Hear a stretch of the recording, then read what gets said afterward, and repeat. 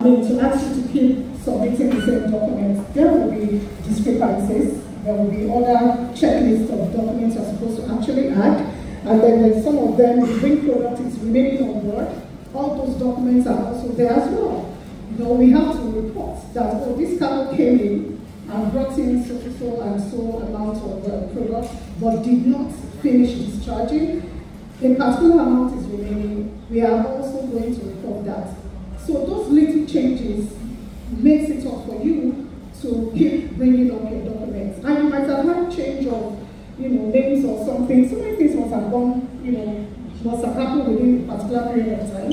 And some documents have changed. So we expect you to always upgrade and inform us if anything. Maybe that is the case.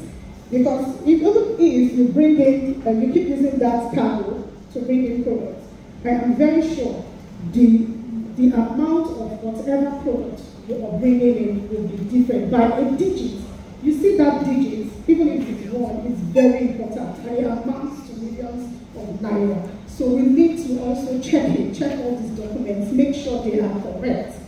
So it's not as if we keep all this information and we're asking you it's repetitive. If you look into it very well, you will see the changes. You will see there are different figures, there are different things that have amounted or have added into your vessel documents. They are quite plenty, because I know you know the things I'm talking about, and I know how cumbersome it can be. But for your own safety as well, we have to keep your information. We have to keep upgrading. We have to keep putting them together, because time will come that you yourself will request for all these documents, and we'll give it to you. All right, thank you.